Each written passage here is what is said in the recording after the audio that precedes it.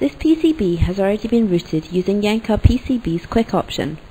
By default, this routes tracks on the bottom of the board only.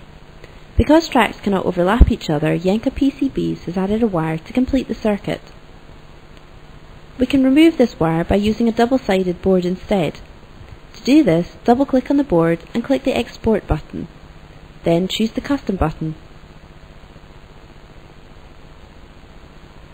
The Custom option gives you the chance to change key settings for your PCB design. You can also change component spacing, track thickness, and whether to use a copper fill. Yenka PCBs now routes the circuit again using both sides of the board for tracks. Using a double-sided board gives Yenka PCBs much more flexibility about how it routes the tracks, so it doesn't need to add wires to complete the circuit.